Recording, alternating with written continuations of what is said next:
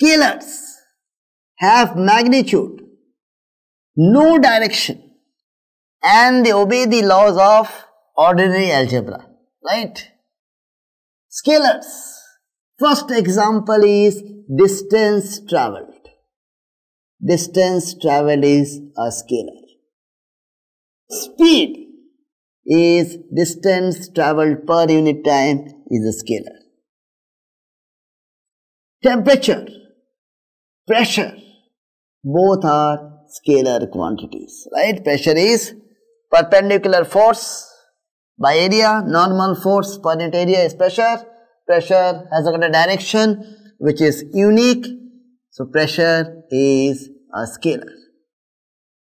Mass is a scalar. Energy, all kinds of energy, potential energy, kinetic energy, all are scalars. Work done is a scalar, right?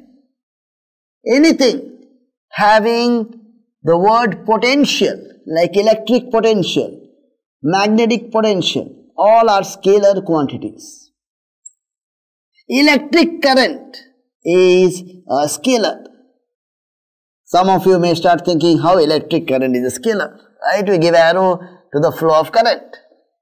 But if a current of 3 ampere is going like this, and a current of 4 ampere is going like this, always we get 7 ampere. This does not depend on the orientation of these wires. You keep on changing the angle, still you get 7 ampere. So electric current does not obey the laws of vector algebra. So electric current is a scalar. So all these are scalar quantities. Now let us look at vectors. Vectors have got magnitude, they have got direction, and they obey the laws of vector algebra. That is important. Okay. So we start with displacement. Displacement is the first vector that we can think of. Displacement per unit time is velocity.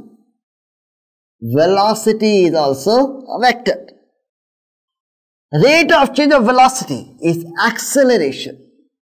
Acceleration is a vector.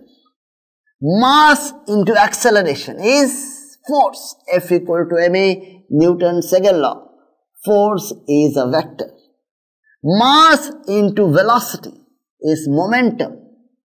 Momentum is a vector.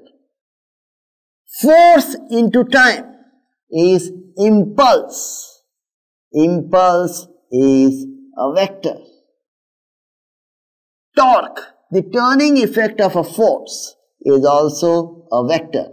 Torque is force into perpendicular distance. Suppose this pen can rotate about this hinge, we can say, right? If I apply a force like this is creating some turning effect. That turning effect is called torque. Torque is a vector.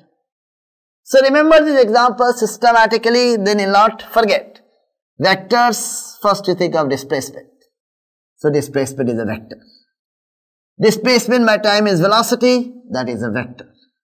Rate of change of velocity is acceleration, acceleration is a vector. Force is mass into acceleration, that is a vector. Mass into velocity is momentum, momentum is a vector.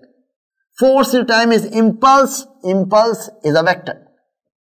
Force into perpendicular distance is torque, torque is a vector. Anything having the word field, that kind of physical quantity is a vector. Electric field is a vector. Magnetic field is a vector. Gravitational field is a vector. All these are vector quantities.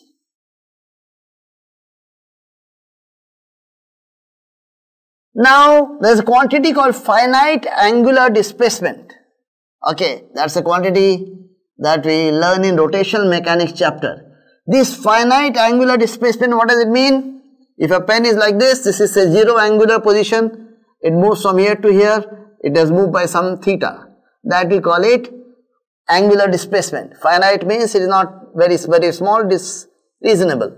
Okay, that finite angular displacement is not a vector. So remember this, finite angular displacement is not a vector because it does not obey the laws of vector algebra. This is going to learn in detail when you study rotational mechanics chapter. For the time being, remember, finite angular displacement is not a vector. Important to remember, anything having the word potential is a scalar, anything having the word field is a vector.